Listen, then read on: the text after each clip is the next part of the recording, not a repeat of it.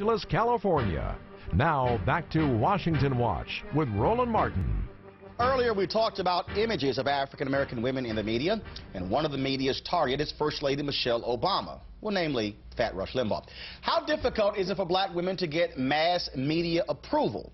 I tackle that with my next guest, actresses Sally Richardson Whitfield, Essence Atkins, Tatiana Ali, and Wendy Davis. Hey, folks, glad you're on the show. Thank you for having us.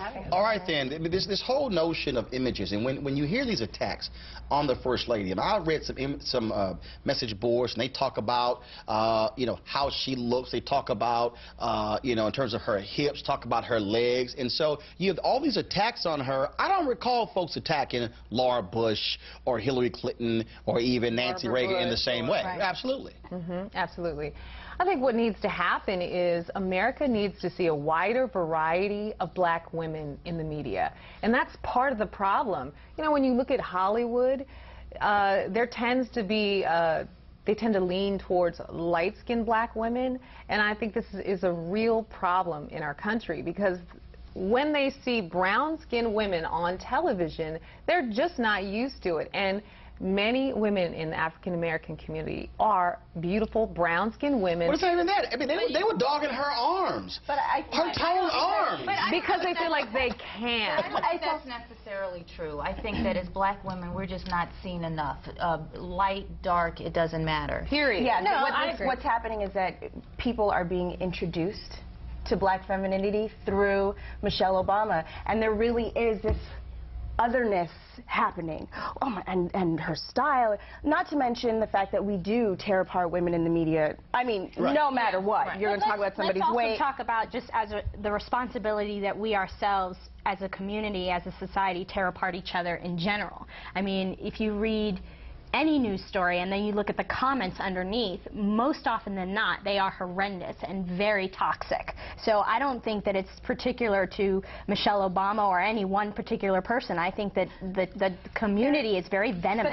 But I do think that it has been open season on Michelle Obama because she is a black woman. Hold on, I want Sally to say it I again. said they're just going to have to get used to that we have a fine sister in the house. Absolutely. She's going to show her athletic arms, and she doesn't have to hide her body like other former First Ladies. Right. No disrespect, that we're not as young and youthful as in shape. So there you go. Absolutely. And they're going to hate on it. They can't like it. Now, when we talk about this whole notion of images, it's also a question of who actually controls that. And so, Tatiana, you made it clear in terms of maximizing the internet, creating your own content as a way of saying, I'm going to be in control of my own destiny. Why was that so important for you to do that versus waiting for somebody else to say, okay, here's the show? Well, other than the fact that you'd wait forever, I think that, you were saying this earlier, there really is a necessity for a diverse depictions of blackness and of people of color. We don't fall into just one category, and there seemed to be, that was lacking. I want to help create new archetypes. Back in the day, as a black actress, you could only play somebody's mammy, right? Then the archetypes have gone on and on and on. It's almost like a slow evolution, a very slow progression. So we have to create our own content in order to create new archetypes. That's what's happening with Michelle Obama. This is a new archetype. This is a new type of black woman that a lot of the country and the world, they just didn't even know existed. They didn't even know existed. Right. But right now in the business in general, there is a recession of black TV shows, black films. We are not working. So there was a time when, when we had Love Jones coming out, we had different kind of movies, and now there is nothing out there for us, and it's very important that we create our own. We don't worry about the film company, the big studios putting films out for us because they're not going to do it. And how have each of you tried to expand your brand, if you will, to other areas that you can actually control? So how are you doing that beyond just in front of the camera? Well, for me, I started directing my show, Eureka, and now my goal for the last few years is to start doing some indie films, and that's where we have a little more control. I have a film called I Will Follow coming out, and it's a new organization called Affirm, which is a group of black film companies that are. It's a different way to get our films out there to the people. To get distribution. Yes, it has to. We have to do it ourselves now. We can't rely on them because, listen, you hire the people who look like you. Well, the people who are hiring are white. They're not going to hire us, so we got to hire ourselves and work. I think my sister and I started a production company, Hazard Entertainment. Buppies, which is a web series, was our first project, and we're production partners on our TV One show, Love That Girl.